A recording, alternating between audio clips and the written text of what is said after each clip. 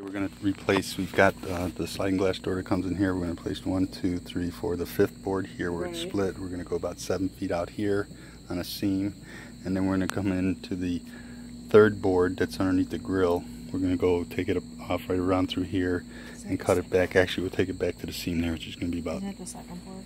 Well, you got your first piece, and then your full board, so yeah. 2nd full board, 3rd board, so and that's actually about a 14-foot piece. We're going to do that. We're going to take a look at the steps that we're building. Also, we'll see if we can get some clay siding. We might rearrange some siding here somewhere in the near future. Okay, so we're going to be doing these steps, bearing these 4x4 posts. It's 4-foot wide steps. We're going to want 3 stringers. It's 12 foot from top to bottom. We'll take a top and bottom rail on both sides. 44 spindles, 2 per step. We're going to use 2x6 decking for the top, not the bull nose.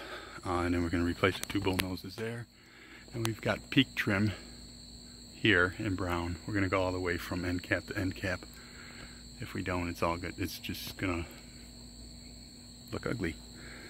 So that's what we want to do. We're going to cut these steps into pieces. The customer's going to see if the town will take it. If not, then we'll pull them out for play that by ear.